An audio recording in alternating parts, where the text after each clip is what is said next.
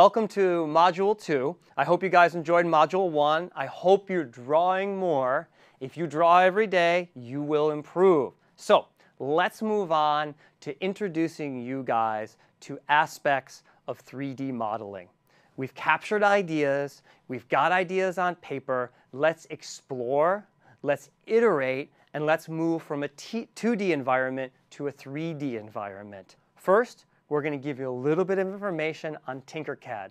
And Tinkercad is a great starter package for how to build in a 3D environment. It's a great process that you can learn quickly, we can get rolling, and everybody can build in a super fast manner. A lot of people talk about 3D, and they talk about what 3D is. They talk about 3D printing.